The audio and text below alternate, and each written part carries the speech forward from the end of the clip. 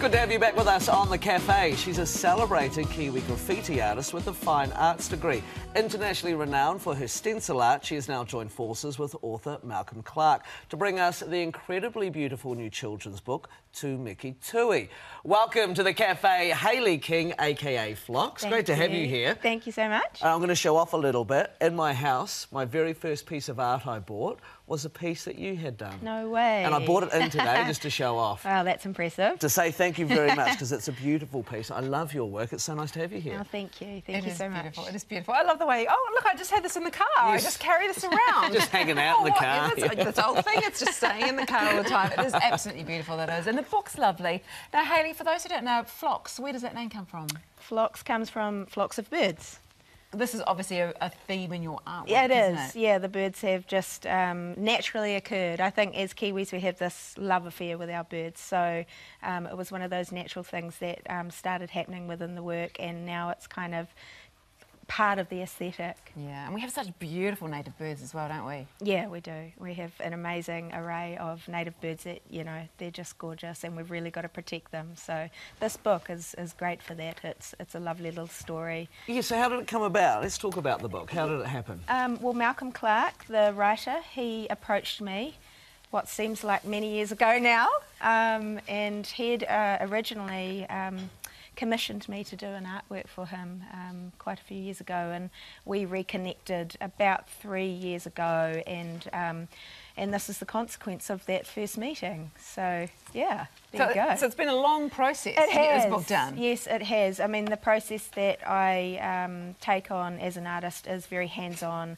There's a lot of detail, there's a lot of craftsmanship involved. So what you see in those pages, you know, there's a lot of time that's gone into it. Yes, it's beautifully constructed and elaborate. What is the process? You know, how do you actually decide what you're gonna do? Well, the script, the story is already written, so I let the words help me to create visuals for the words, you know. So my process involves stencil spray paint. So when you see most of the imagery, like the birds and the flowers, everything in the book is actually a really large-scale stencil that I've hand cut and hand painted. Wow.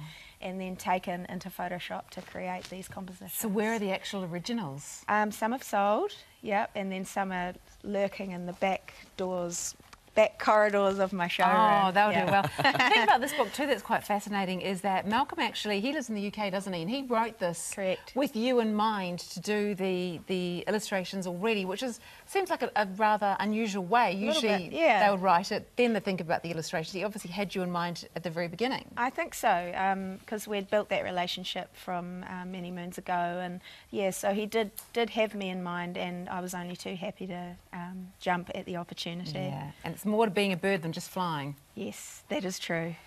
How do you know you're a good artist? How do I know I'm a good artist? Yeah. I think because people tell me. Because I hear it a lot, and I mean, I believe I'm a hard worker, and that above everything else is really important to me. Nice. You started off as a graffiti artist, didn't you? And you've moved through and you've done a whole lot of different things. Commissions around the world as well. Yeah. You've worked in Hong Kong, Berlin as well. I mean, what's been the most unusual commission that you've got?